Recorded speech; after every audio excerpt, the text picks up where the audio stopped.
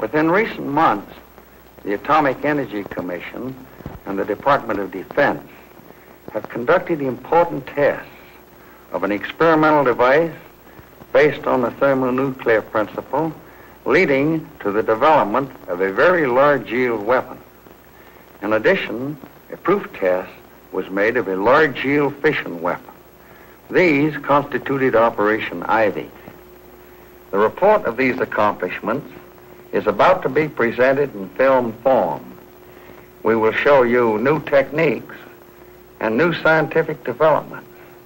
We will minimize the portrayal of normal military service support, since you're familiar with this aspect of test operations. As commander of Joint Task Force 132, I invite you to observe Operation Ivy, carried out on our Pacific Proving Ground, Eniwetok Atoll.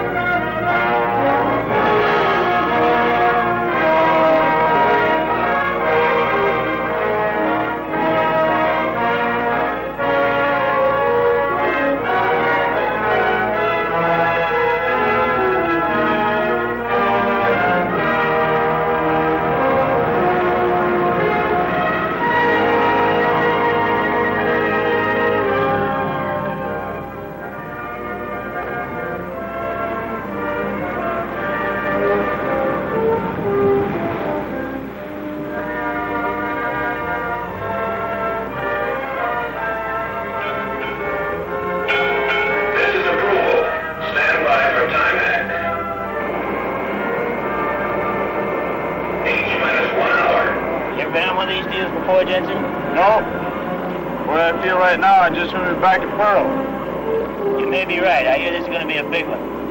You aren't kidding. We wouldn't be out here in open sea if it wasn't a big one. Captain, we're in position. Recommend reduced speed, sir. Very well, Mr. Adams. Alvin, steady as you go. Steady as you go, sir. All engines ahead 1/3. All engines ahead 1/3, sir. Engine room con ahead 1/3. All engines answer ahead 1/3, sir. Engine room reports making turns for 4 knots, sir. Very well. How are the wind and tide affecting us? As predicted, sir. Good. It's important that we stay within that area so we remain within the television cone. Yes, sir. Welcome aboard the USS Estes. As you may or may not know, the Estes here is the command ship of Joint Task Force 132. We have minutes to go before the first blast, mic shot, of Operation Ivy. 59 minutes now, to be exact. We've been here since daybreak. Left Wetok last night during the early morning hours.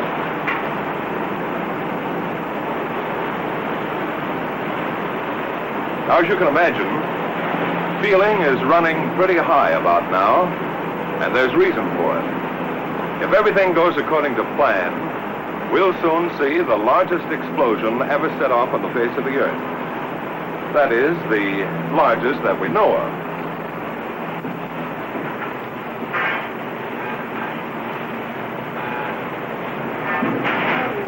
Some 8,000 men will view the event from this point. Oh, by the way, the carrier over there is the Rendova. She's primarily set up as a base for fighter security and helicopter reentry. And that's the Curtis over here, the weapons assembly ship.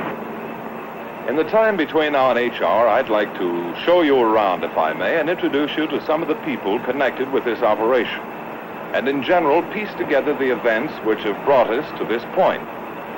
To start off, I'd like to show you something over here. You realize there are many miles of ocean between us and Eniwetok Atoll. To know what's going on back at the atoll, these antennas are receiving televised signals and are giving our men here a second-by-second account of what's happening on Shot Island. The television receivers are in here, in the control room. Oh, but before going inside, let's take a look at a chart. It may give you a better idea of our location. This is our position. 10 miles south of Eniwetok Island, or about 30 miles south of Elugelab, the Shot Island. We must keep a very accurate position here because of the televised signal. It's a very narrow beam, and the ship must stay within that beam. Now, perhaps you're wondering why we're out here in ships. Well, the answer is very simple. It's too dangerous on land. We're expecting a yield of from 4,000 to 10,000 kilotons. That's equal to between 4 and 10 million tons of high explosives. Now, considering all possible effects from a bang of this size, the best observation point is at sea, on a mobile platform at a known safe distance from 0 point. Okay, let's go inside now.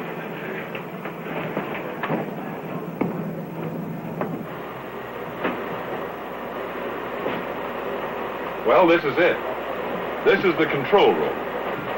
I'd like to have you meet Mr. Stan Burris, the commander of the scientific task group. Oh, Stan, I wonder if you could tell us something about the operations that go on in this room. Sure, I'd be glad to. The screens you see in front of you enable us to monitor the timing and firing system and the cryogenic system. The lights indicate that the timing signals are functioning properly. The dials, this collection of dials, indicates that the liquid deuterium is in the proper state for firing.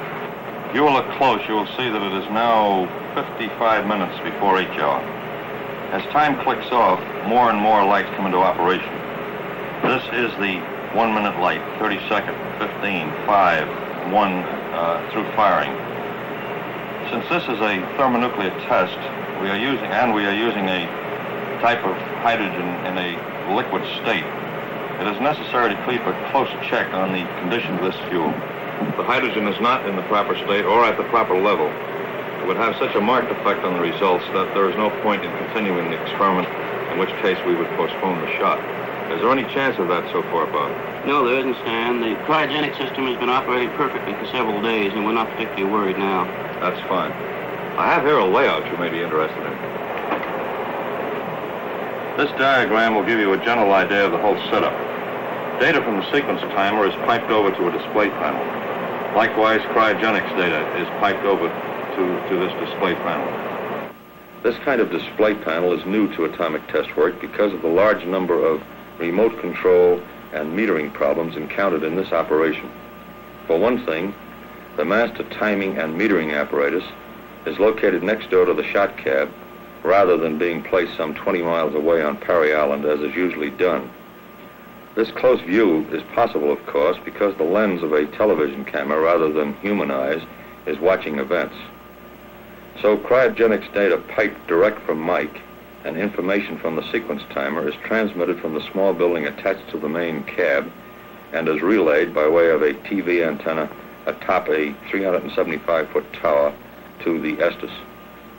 So that's the flow. From timer on through to display panel, cryogenics data to panel, picked up by a television camera and relayed on out to the Estes. A very ingenious arrangement. But what happens if you have to stop the firing mechanism, or can you stop it? Well, we can stop it all right if we have to. We have a radio link direct to the firing panel in the shot cab. If we have to stop the shot, we simply push this button. Just a simple flip of the wrist, huh? That's right, but a lot of work goes down the drain. You understand we don't want to stop this thing unless it's absolutely essential. Well, I can understand that. Say, I was out on deck when you fellas returned. Well, that is when the firing party returned. What happened out there on Shot Island? If you'll excuse me, I suggest you talk to Colonel Lunger about that. I have a timing signal coming up. All right. So then, Dick, the firing party's big job is to see to last-minute details of arming and firing and to make sure that the Shot Island is secure. That's the broad brush of it, yes. I've been a member of firing parties before, but this was different somehow. A man standing, as I stood, on the outside of the building housing the mic device couldn't help but feel, to sense the importance of this moment. Inside, a handful of men were making a final check. We're arming a device which could be the key to a new era in atomic weaponeering. I don't know just how the others felt, but I felt small when I thought of the experiment being readied inside. This one test could take us out of the realm of kilotons into the fantastic world of megatons. And then, at H-6 hours, the job was finished. The mic device was on its own and ready. We all moved to take a final look at the gadget, which represents a year of intensive engineering. As we moved toward the pier, one couldn't get away from the feeling of being alone, of knowing you were the last to leave an island which might be shocked beyond human re-entry. We made the run from Shot Island down to the anchorage of the Estes off Perry in a fast crash boat. Soon after, the Estes made way through the deep entrance between Perry and Japtan Islands, out to a point 10 miles southeast of Perry, the rendezvous area of the task force ships. We finished our job at the cab, came over the side, and here we are. Waiting on station just like everyone else. Well, we won't have to wait much longer, Dick. All right. Thanks.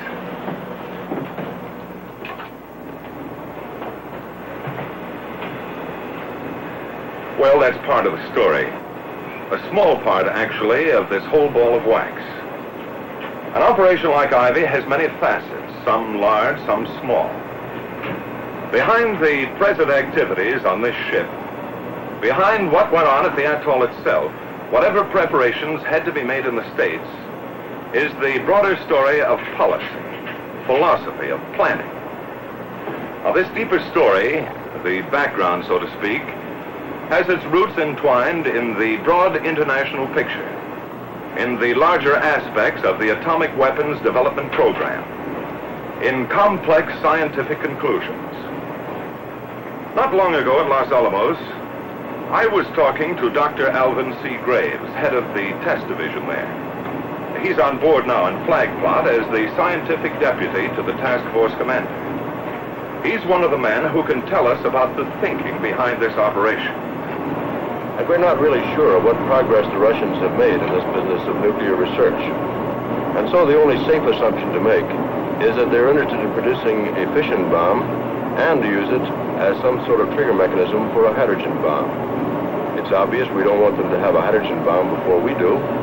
And so time is urgent. Time is the thing we have to beat. Dr. Graves, the historical side of this operation is particularly important. I wonder if you'd mind speaking right to our camera. Not at all.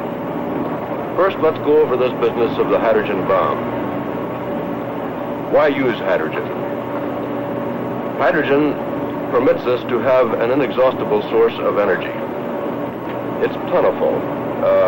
We don't have to worry about the critical mass limitation. Second, we can get hydrogen very cheaply. If we can use deuterium, we can distill it from ordinary seawater. We're floating on it right now. That's very interesting, Doctor. But what is deuterium? I was coming to that. First, let's consider ordinary hydrogen, such as is used commercially. An atom of this kind of hydrogen has the simplest nucleus known. It has one proton. But hydrogen exists in two other isotopic forms. Deuterium, which has a neutron in addition to the proton, and tritium, which has two neutrons and one proton. Ordinary hydrogen is not considered a good bomb fuel, and tritium, because of its expense and rarity, can only be used in limited quantities. Well, that's part of the background of Ivy leading up to the present. In 1 minute, it will be H minus 45 minutes.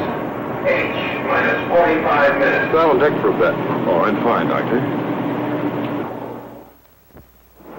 Beginning to get light. Quite a bit. Hi, Jerry. Worried about Mike? Well, it's too late to worry about that now. The Shot Island is about over there? That's right. It's generally north and west of us. For the past half hour, the ship has been headed directly toward the Shot Island, and will continue to do so until shot time. You know, there's one thing I can't quite put together. That's this business of success or failure. I've heard there's a 50% chance of its failing. Now, this low margin of success wasn't true on the other shots, was it? No, it wasn't. Let me try out the Admiral's chair. Sure. Up until this operation, that is, from about 1945 through 1951, the chance of failure has never been more than about 10%. In Crossroads, Sandstone, and Greenhouse, we had great confidence in the operation succeeding. We recognized the change in philosophy, however, when Dr. Bradbury spoke to a group of us at Los Alamos in 1951. Gentlemen, up to now, the laboratory has had sufficient time to compile information and revise weapon design before a field test of a weapon. As of now, the situation has changed. We must take risks. Calculated risks, it is true, but risks nevertheless. According to the presidential directive, we must ascertain if a hydrogen bomb is feasible and do this in the highest possible speed. We must ascertain if such a bomb is feasible, if we can, in 1952. Here is what I think we must do. We must set up a special staff under Dr. Marshall Holloway, reporting directly to my office. He will receive from the theoretical division the theoretical designs of such a system, have them fabricated and shipped to Eniwetok. There, they will be taken by Dr. Graves and J Division and tested. It must be recognized that we're taking great chances, a great gamble, but a gamble, while there's a possibility of failure, nevertheless there's a possibility of great gains. Eniwetok will become our theoretical laboratory rather than a proving ground. And that's the way it is today. We're taking a gamble. I see that now. But then the uneasy state of the world puts everything on a gambling basis, I guess. Yes, but not as much of a gamble as you might think. Take that man over there. He and his company have put a great deal of thought into the engineering and design of Mike. Well, see you later. So long, Doctor, and thanks a lot. I couldn't help coming back to the control room for another look. They tell me everything's going along without a hitch. I've been taking a closer look at the cryogenic screens there. You know, there's a lot to this low temperature work. In a good many respects, it's the most outstanding problem of the entire operation. And as soon as Bob Gibney can break away, we'll talk about some of these problems. But this I know. A lot of heads have been scratched trying to figure out some way to work with various gases which have to be brought down to a liquid state. Oh, Bob, I've been browsing through this subject of low-temperature physics. That's quite a subject. It sure is. The general problems connected with very low-temperature operation had been met on the George shot of Greenhouse. The amount of thermonuclear fuel required for Mike's shot is considerable. Do you remember the buildings in the south end of Perry, near the airstrip? Yes, I do, Bob. Well, that's the liquefaction plant. The original plant was established during Greenhouse. Because of the difficulties in transporting, the decision was made to produce liquid hydrogen at Eniwetok rather than in the States. But for Ivy, it had to be expanded considerably. The capacity of the original hydrogen plant was doubled for the production of liquid deuterium, and a new plant was built for the production of hydrogen with a capacity 4 times the old Greenhouse model. The small nitrogen plant was expanded 8 times its original size. For Operation Ivy, the Perry Island plant operated continuously for 3 months to produce the necessary low-temperature liquids needed in the experiment.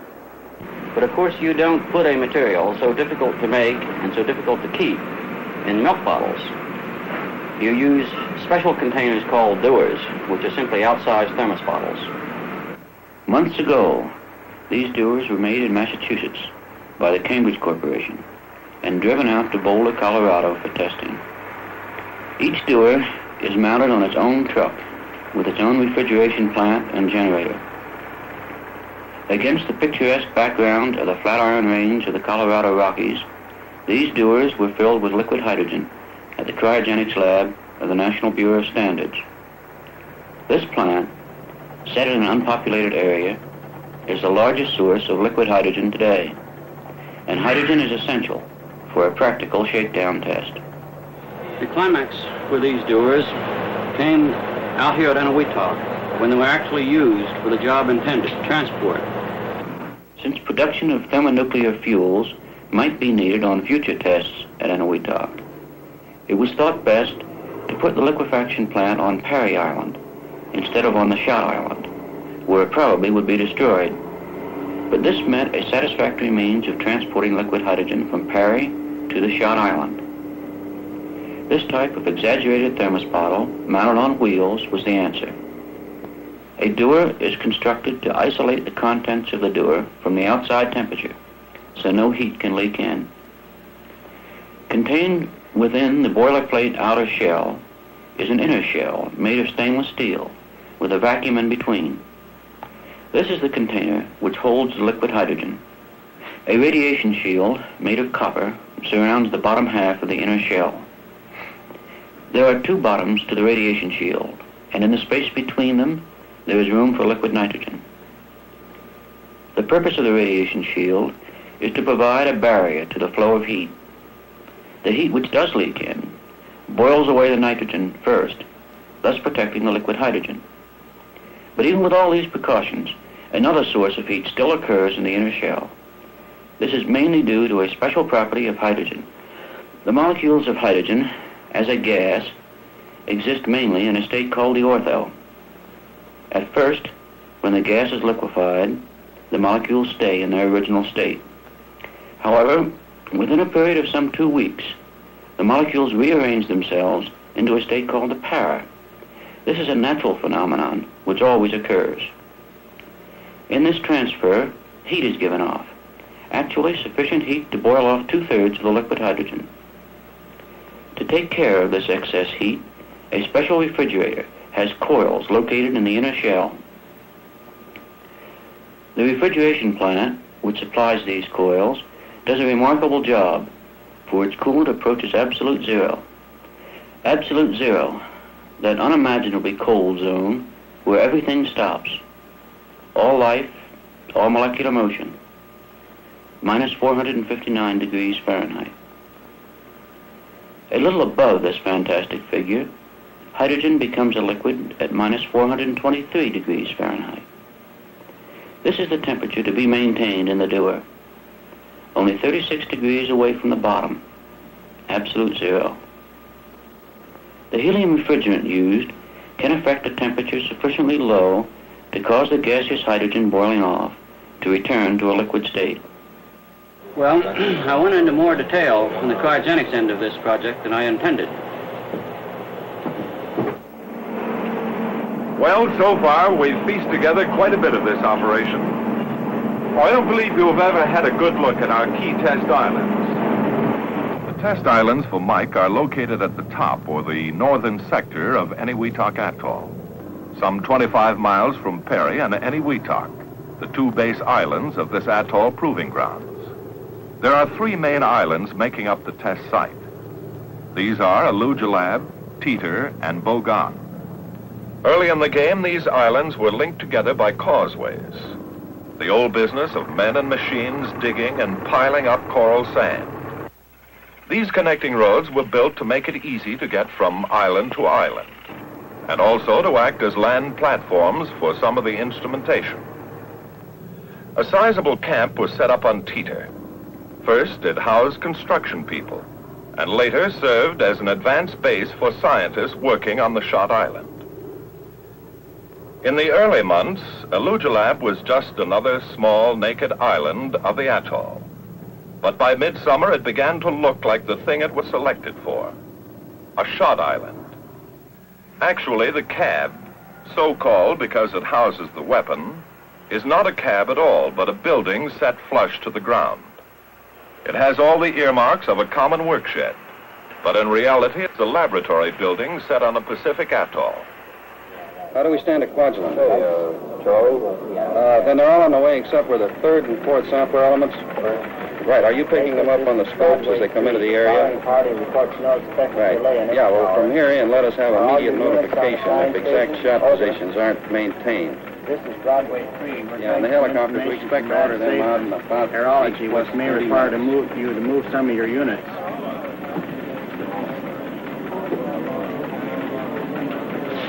This, as you have probably gathered, is joint operations. All atomic test operations in the Pacific so far have been run under a joint task force kind of setup. Operation Ivy is using the same organizational structure as Greenhouse. 4 task groups: Scientific, Army, Navy, and Air Force. Members of these groups are here now, sifting and coordinating the many details of this joint operation and passing key information topsides to the command level. The Army is... Broadway 2, 4 Cape Cod has radar contact skunk. The Army is the executive agent on this operation, just as the Air Force was on Greenhouse and the Navy on Crossroads before that. Well, Colonel. Whether this is J3, let me have your latest recon plane VHF report, over. We'll go, out. I've been talking about task force organization. Wish you would add something to help clarify this business of executive agent. Yes, I'll be glad to. First of all, we are organized along very simple, conventional lines. I believe I have a chart which explains it better.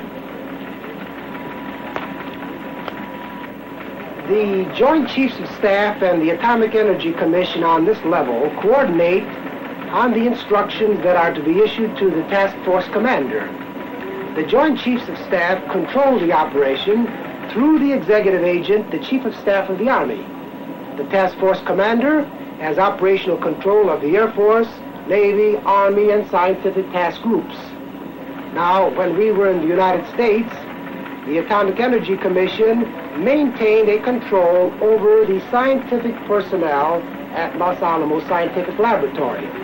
However, for the operational phase, the Commission appointed General Clarkson as its special representative, and in this way he controls the entire operation. I get the picture, Colonel.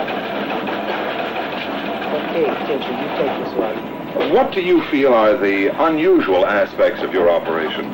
Well, we like to believe that Ivy is a milestone in atomic development. I believe that in many ways Ivy is another trinity, the beginning of something, and we hope the beginning of the H-bomb era. You know, it's been exactly this thought that General Clarkson has had in being so insistent that the task force support elements be emphasized. The fact that all of us must support the scientific people who are doing such important work. I would say that this is the keynote of the operation. Excuse me. While we're here in joint operations, it's a good time to think for a moment of the work of the military task groups. Take the Army, for example. This support group, commanded by Colonel George E. Burritt, provides a variety of services which make it possible to conduct an atomic test such as Ivy at a proving ground outside the continental limits of the United States.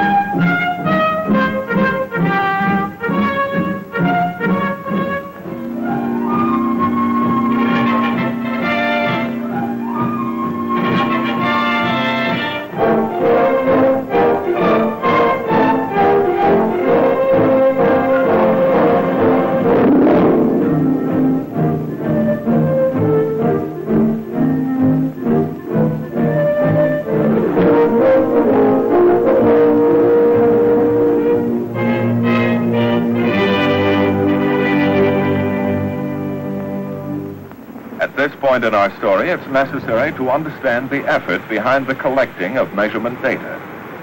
Well, what good is a test unless we can learn, can profit from the experience? Highly specialized, sometimes costly instruments help scientists bring home this vital data. An outstanding example of such specialization is the use of a helium atmosphere box by the Naval Research Laboratory. The plywood tube, looking like a train of boxcars, runs from the shot island across the causeways to a detection station on Bogan, a distance of nearly 2 miles. Inside the box, the helium is contained in 200-foot polyethylene balloons, some 45 balloons being required to fill the plywood tube. The detailed progress of the mic reaction will be studied by utilizing this device. The measurement starts in the mic cap with a collimating shield, a large concrete block designed to stop all radiation which might confuse the issue. The setup is a lot like having peepholes in a fence. DT neutrons from the mic reaction will pass through holes in the concrete wall and react on iron converters to produce gamma rays. These gammas will then be collimated through the long helium tube or column to the detectors. Helium is being used for a good reason. Gammas traveling through normal air will have a difficult time of it because of the relatively large size of an air molecule. Now the helium molecule is much smaller, and the gammas will have a relatively free path in which to travel, and hence will be 1,000 times more intense at the detectors. This experiment is one example of the kind of unique instrumentation needed for learning the secrets of weapon behavior. In addition to the diagnostic kind of measurement, many studies are being run on the effects expected from a high-order detonation. These projects are being conducted jointly by the AEC and the Department of Defense. As always, there are many questions to be answered. Classical routine questions and special pertinent questions pertaining to the hydrogen device mic. For example, what will be the blast pressure on and near the ground? Many instruments, like the Rianco gauge, will measure overpressures at ground level and from 15-foot towers. What will be the blast effects at low altitudes, say up to 300 feet? Mortar shells will label the air with smoke puffs for photographic study of their action. And what about high altitudes? For this, anti-aircraft guns are being used. The bursting shells from these guns will label the air with smoke up to 26,000 feet for a free air pressure measurement. Not only will the ground and air be measured for pressures, but also the water surrounding 0 point. For instance, what will be the motion of the water waves in the lagoon? To get such data, photography will study the movement of these floating targets. And then what about the underwater shock wave in deep water and its effect on underwater ordnance and vessels? This interesting pressure versus time measurement will be obtained by reading pressure gauges which have been attached to the mooring cables of can buoys. Then there are the questions concerning the direction and magnitude of the wind accompanying the shock wave and the afterwind which follows it. The story of heat or thermal radiation needs continued study. The ever-interesting history of neutrons will be recorded. What amounts of external neutrons are present? And what is their energy distribution? Because of the expected size of the shot, the fallout problem is being extensively analyzed. There are questions on the size of the particles, when they got there, and how hot they are.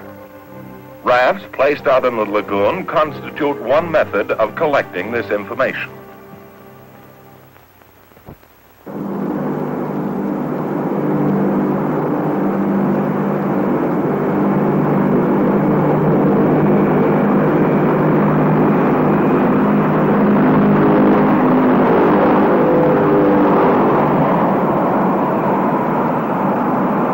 For a more realistic kind of evidence, a B-36 and a B-47 will be in the air to find out the effect of blast and heat on delivery aircraft.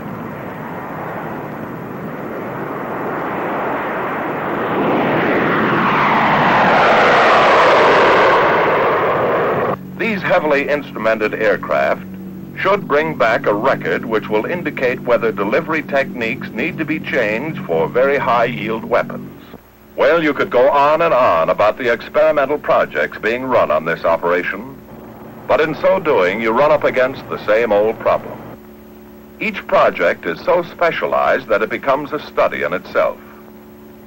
So we have given but an impression of the 60-odd experimental projects being run on Ivy. Latest word from the control room is that everything's going according to Hoyle. Is the hydrogen level holding? Right, just as calculated. She's holding. She's holding. Isn't that what you're thinking, Crone? It wasn't too long ago, 50 days to be exact, when you stood on the beach and watched Mike arrive in crates. A thing then dismembered, a sleeping giant, a robot taken apart for the long trip across 4,500 miles of lonely ocean. And then it was home. Here in a building more like a laboratory than a workshop, it would be assembled for the last time. As you looked at the mass of crates and boxes, you couldn't help but wonder, could you, whether there would be time to make order out of this chaos.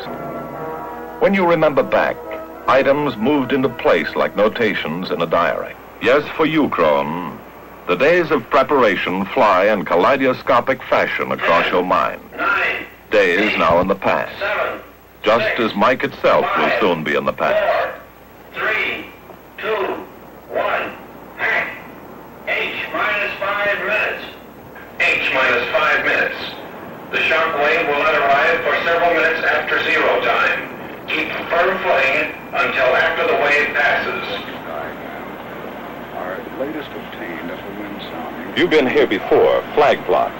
Shows distinctly. That's General Clarkson, the task force commander, and General Walk, chief of staff.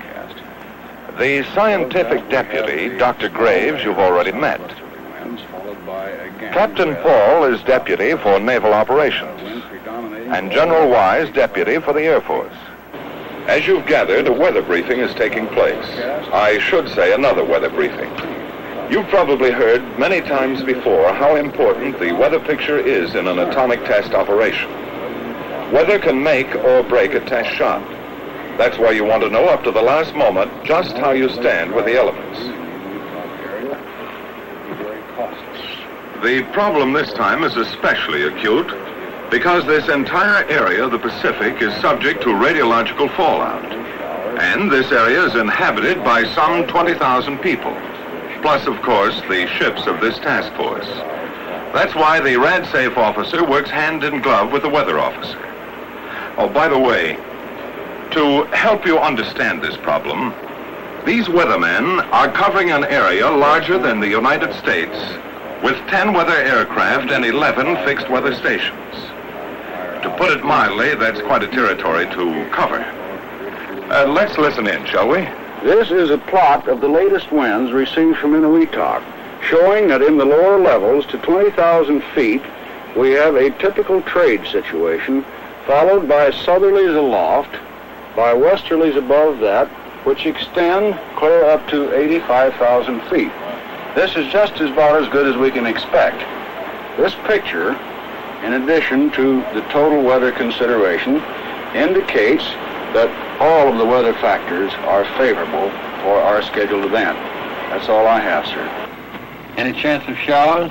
Not within the next 48 hours over the entire Marshalls. How about cloud cover?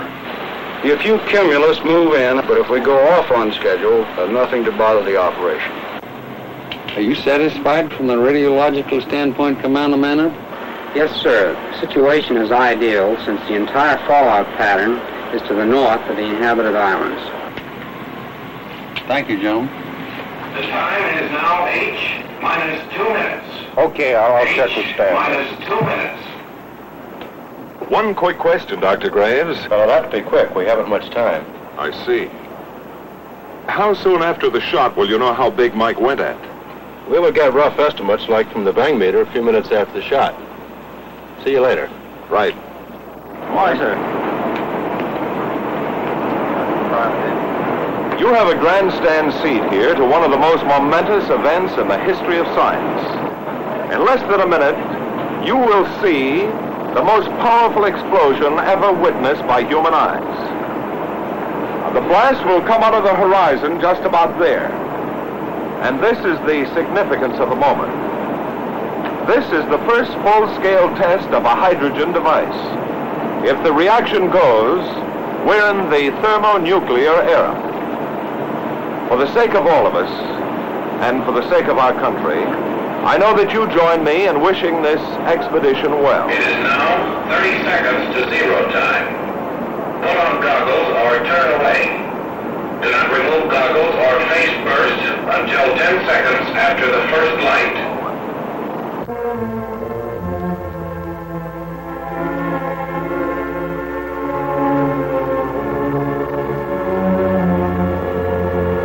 Minus 15 seconds.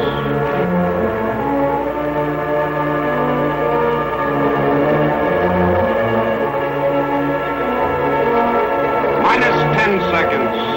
9er, 8, 7, 6, 5er, 4, 3, 2, 1, T0.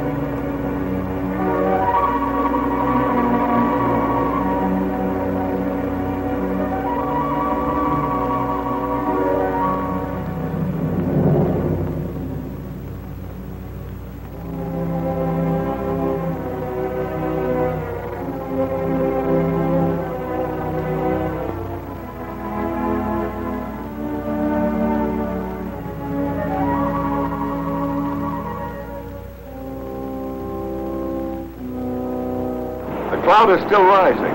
70,000 feet now, if the last estimate I heard is true. And up there at this moment is about 45,000 are the sampler aircraft.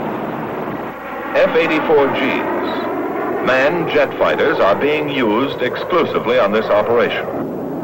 Experience has proven that manned aircraft are just as efficient and much less costly to put in the air than are drones for sample collecting. Jets were selected because they can operate at high altitude.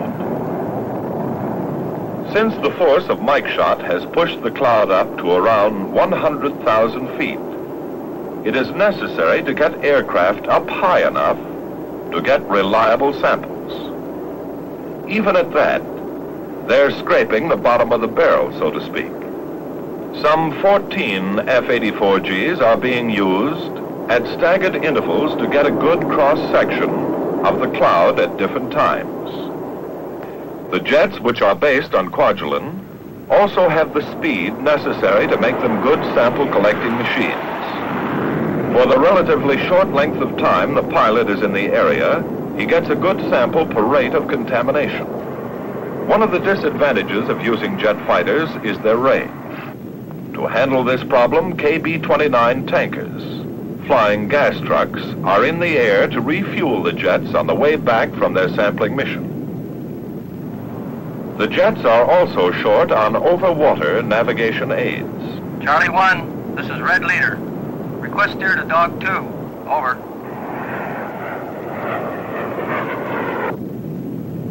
Red Leader, this is Charlie 1, steer 310. A B-29 control aircraft gives the samplers headings and rendezvous points and generally orientates them in this remote region of the Pacific.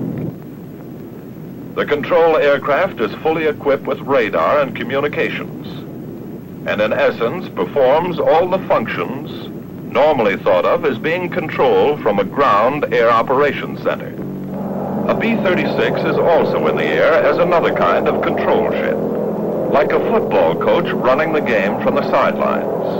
A scientific controller watches the formation of the cloud and directs the samplers in for their runs. When a sampler aircraft has obtained its allotment of contamination, it has done its job and returns to Kwaj. That's part of the air story going on right now. Other aircraft are getting ready to track the cloud and also to collect samples for long-range detection studies. Dr. Graves? Well, yeah. Do you know the yield on Mike yet? I'm just going to find out now. Come along. The bang meter records are in. The dots indicate the time in milliseconds. Well, what's the verdict, Herb? About 12 megatons, Al. Nice going. What this tremendous blast did to the atoll, nobody knows. Re-entry parties are leaving the Rendova now by helicopter. The Navy Task Group, commanded by Rear Admiral Wilkins, has the problem of providing the means to re-enter shortly after the blast, to get exposed film, samples, and other scientific data. Since no land mass is available, the problem is complicated. Re-entry must be from a ship. Further, fallout will be very high, starting at about M plus 1 hour. Helicopters must get in quickly and get out again before that hour is up.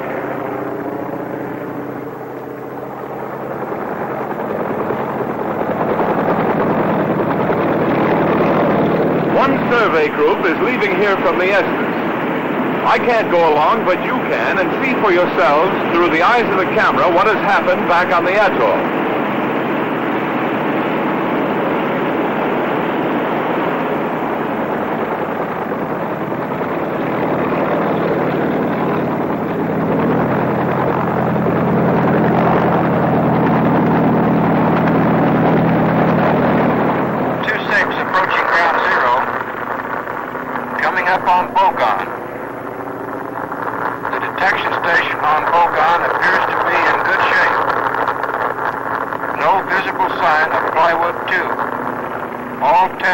Seem to be swept clean.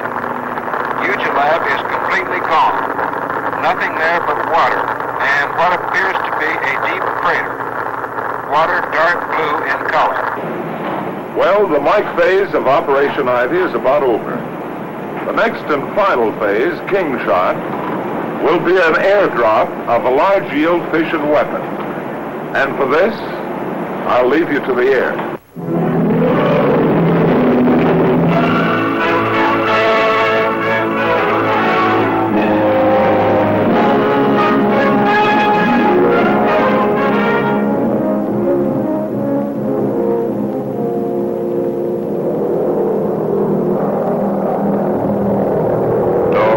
Destiny Control. Leveling out at 8,500 feet for IFI. The top aircraft for King, this B-36, is on its way to the target point. Steadily, monotonously, it wings its way from Kwajalein to a point in the sky over Eniwetok Atoll. For the first time since Operation Crossroads back in '46, an atomic weapon will be airdropped on our Pacific proving ground. AC to pilot, will you take over for a while?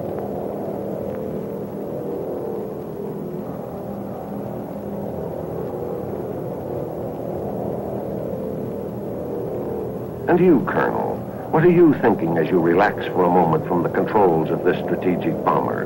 This bomber whose cockpit now resembles a closed room, curtained off from possible dangerous effects of heat and light. Are you thinking of the mission, or of Kwajalein, or perhaps of home? Home, you certainly can't call Kwajalein home, even though it now looks like an extension of the Carswell Air Force Base. Talk about crowded. In addition to the normal complement of the island, Kwaja's been the major base for our Air Force ever since this operation began. This small atoll island is the jumping-off spot for the air group, commanded by Brigadier General F.E. Glansberg. Operation Ivy isn't like Greenhouse, when Eniwetok Island was used in addition to Kwaj. In a sense, Wetok is still used, but just for L-13s and copters, aircraft easy to evacuate. Look at this lineup on the Kwaj airstrip. Samplers, tankers, weather ships, photo aircraft, trackers, control planes, drop aircraft. Looks like it's harder to find a parking space here than in downtown Fort Worth on Dollar Day. But now Kwaj is behind you, Colonel, and you're on your way to doing something big. Big, like you were told back at the briefing. So much for the operational plan. Perhaps some of you are wondering about the idea behind the dropping of such a high-yield weapon. General Glansberg has a few words he'd like to say to you on this subject.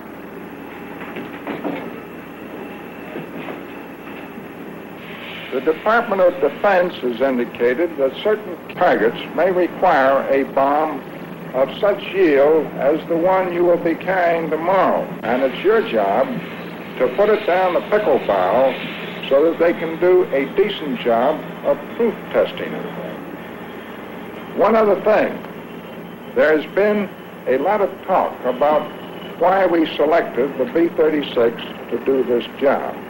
The reason the B-36 was selected is because it has metal control surfaces. There is still some argument as to what will happen from thermal radiation on fabric surfaces. So now you know you will have a heat problem. AC to Weaponeer. How's the IFI coming along? Weaponeer to aircraft commander. IFI proceeding satisfactorily. As you carefully check off each item of the in-flight insertion, Captain, you can tell that the preparation of the King weapon is moving along on schedule. But not too long ago, this weapon did not exist. To get King ready for Ivy, the weapon was being worked on in the States almost up to the last minute.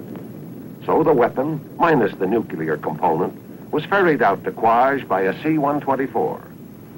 In the meantime, after the Mike shot, the Curtis sailed to Kwajalein. Assembly people from this ship work in conjunction with Sandia in preparing King for the airdrop. Following normal safety measures, the nuclear components of King arrive from the States in a separate aircraft. And now this super fission weapon, completed, ready, is taken from its shipborne assembly shop and moved under the cavernous belly of the waiting B-36. As the B-36 moves on its way to the target, the weather situation suddenly changes and becomes unsuitable for the test. And this means that the finely coordinated effort has to be canceled and the drop plane recalled to Quaj. For 72 hours, the King phase of Operation Ivy waits on weather. Men and machines who have been geared for the mission have to start all over again. Finally, shortly after dawn on November 16th, the go-ahead is given. This time there will be no turning back. This time, King is on its way to the proof test for which it was created. Weaponeer to aircraft commander. IFI completed. AC to engineer. Set climb power. And so the King bomber climbs into the thin air of the stratosphere and levels off at 40,000 feet, its bombing altitude. Here the radar operator, or bombardier if you will, guides the aircraft to that four-dimensional yet imaginary spot so necessary for pinpoint accuracy. Radar to AC, approaching target area. The radar operator positions the aircraft in space with a movement of his hand, continuously running a cross-check between the radar bomb sight and the visual system, back and forth, first peering into one scope and then into the other. During these critical moments, the vital facts flit across his mind. Ground zero, 1,900 feet to the north of Runnet on the Coral Shelf. Height of burst, 1,500 feet. Allowable margin of error from ground zero, less than 500 feet.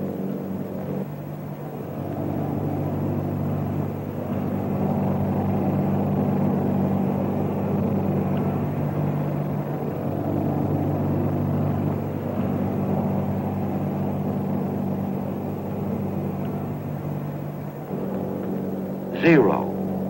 In the 56 seconds it takes the bomb to fall, the men of Operation Ivy wait on Parry and Eniwetok Islands. Unlike the Mike phase of the operation, the King phase will be observed from land. The bomb is now at 8,500 feet, at 6,500 feet, at 4,500 feet, at 2,500 feet, approaching 1,500 feet. Watch the air overrun it.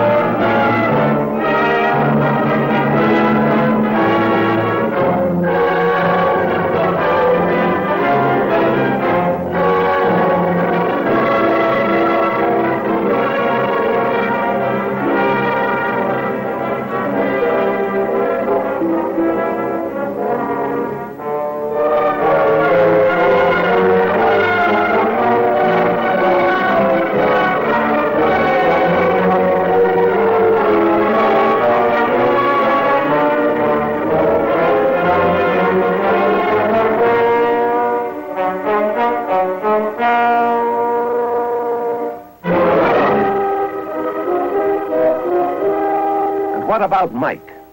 Let us now go back and examine the evidence and point up the statistical highlights of that device. Remember those final last seconds?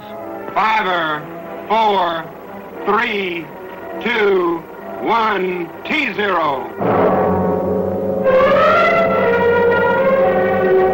This is the largest fireball ever produced. At its maximum, it measures about 3 1/4 miles in diameter.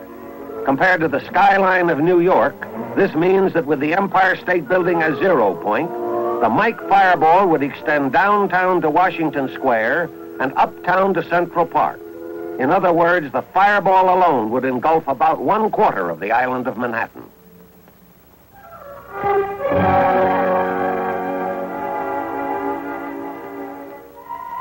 The tremendous upsurge of air from the detonation rapidly pushes up the Mike cloud. Again, nothing of this height and width has ever before been witnessed. If the picture is stopped at this point in the cloud's growth, the height of the cloud is approximately 40,000 feet. This means that 32 Empire State Buildings at 1,250 feet per building could be piled one on top the other before they would attain the cloud's height at this time, roughly 2 minutes after 0. Some 10 minutes later, the cloud approaches its maximum. At this time, the mushroom portion of the cloud has pushed up to around 10 miles and spreads out along the base of the stratosphere to a width of about 100 miles, while the stem itself is pushed upward deep into the stratosphere to a height of about 25 miles. Later figures put the Mike yield at around 10 megatons or 10,000 kilotons. This means there was more energy released in this one shot, roughly 10 times more than in all previous atomic blasts combined, including probably those of Russian origin.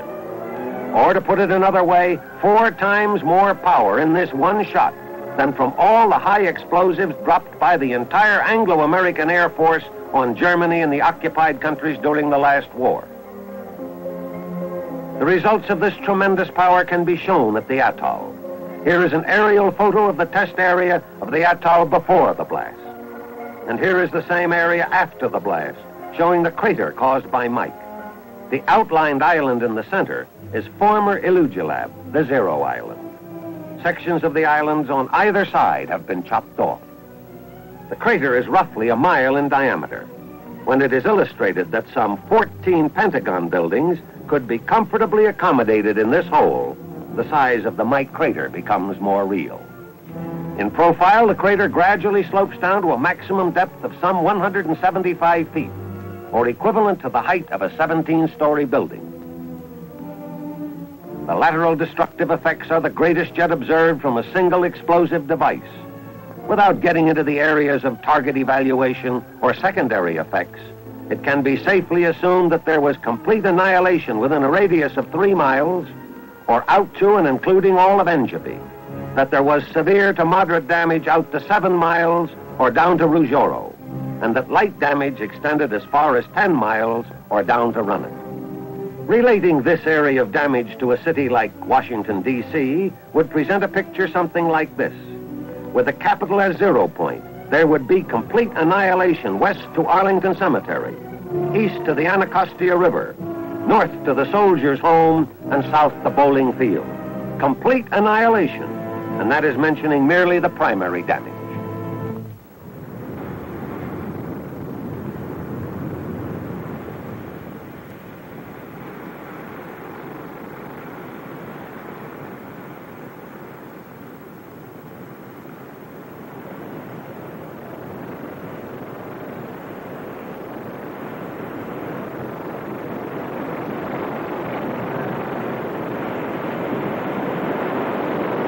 Well, it's all over. Mike Shot and King Shot are history, and we're back here at Perry Island winding things up. It's been a pleasure to help bring you the story of Operation Island, the work of Task Force 132. Now that it's all over, I have sort of an inadequate feeling. There's so much more that could have been said. But then in a presentation of this kind, one can only hope to give the broad brushstroke. And the men who told you the story, we're only able to pick out a few of the many. You You get a feeling, even now, that nothing is really over. That this is a breathing spell, like a lull in battle before the next attack. The feeling is on this island, with the men here. Yes, the coral sands of Eniwetok Atoll have viewed events in the fall of 1952, which less than a year and a half before would have been colossal accomplishments. Today, they are calmly accepted. This is characteristic of the progress being made in the weapons development program. What is new today is old hat tomorrow. And of the day after tomorrow, who knows what these Pacific sands may see?